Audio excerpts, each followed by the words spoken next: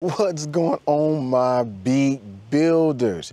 You know, always like to show you I'm getting outside, so that encourages you to get outside and get out of your studio, because there's more to life than just being in the studio and making music. But the reason why I'm out here, I want to give you a message. But first, I come out here to practice. So I have my little G-Wagon, and I call it my cart, and this is all my DJ gear, everything right here that I use to DJ. And I come outside and I like to practice, and I play music outside for people. So I'm kind of like a busker, but I really don't accept music.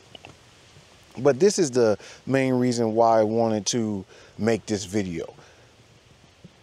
While I'm practicing my DJing, I thought about, are you prepared? Am I prepared?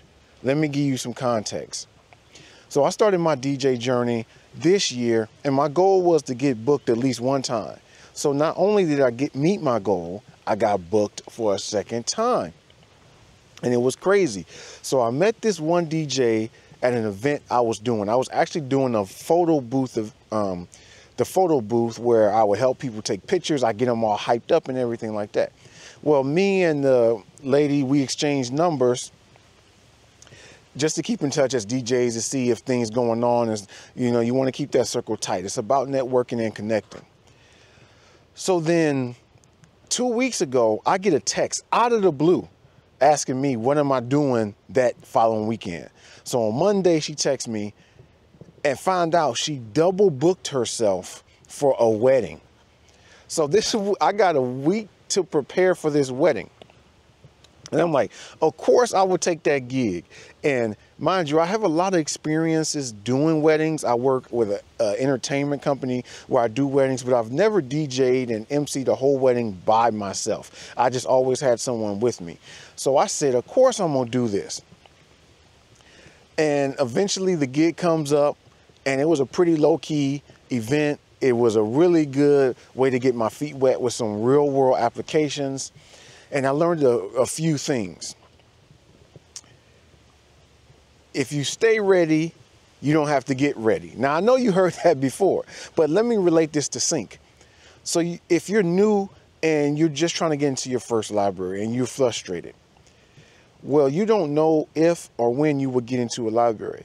So the time that you're waiting, you need to be prepared. And what I mean by prepared is having your music right, having your albums prepared. I always tell new people, make themed albums. That way, if you need to pitch it to a library, at least you'll have a nice little solid album of 10 to 12 tracks that you can pitch, whether it be hip hop, sports, or drama, or dramedy, comedy, kids music, whatever it is that you do, have an album ready. So let's say it takes you 6 months to get into your first library, but each month you do a different themed album. Well, you already built your collection. That's 6 albums of at minimum 10 tracks. So you got 60 songs, and not to mention all the alternative versions that you need to make, like drum and bass edit, the instrumental only edit, etc. So it's better to be prepared. So what I'm getting at is, I wouldn't have been able to accept that gig if I wasn't prepared.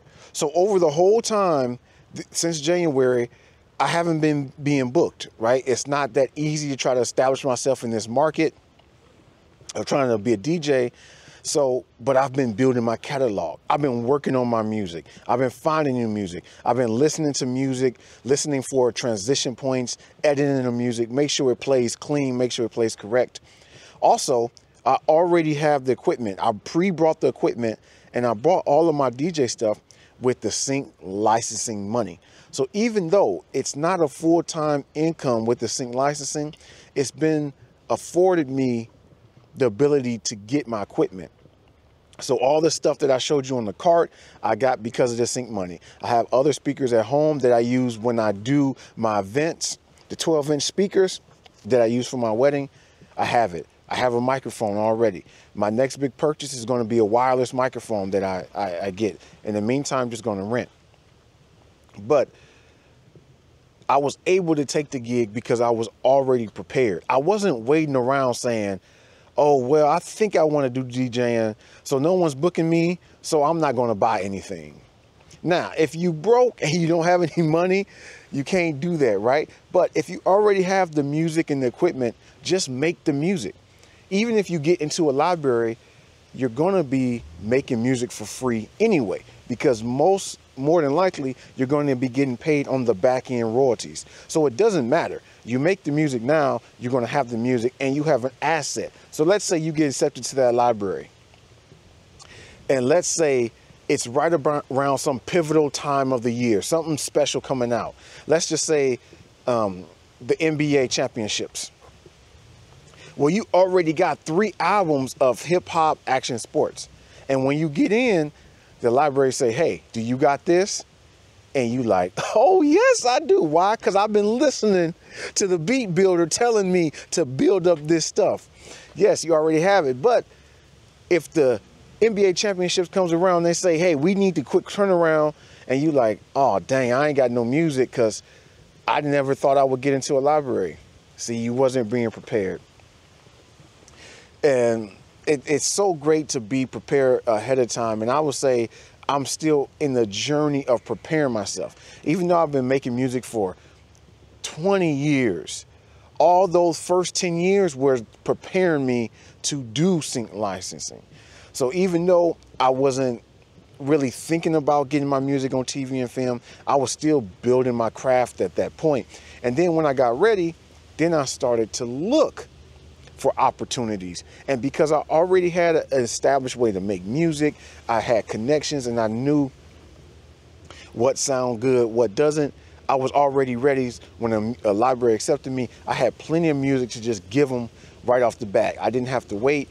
And the faster I can get music to them, the faster I can get those back end royalties. So that's the tip for you.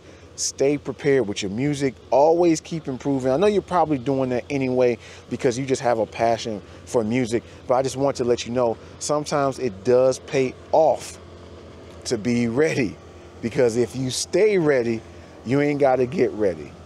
Take it easy. Peace.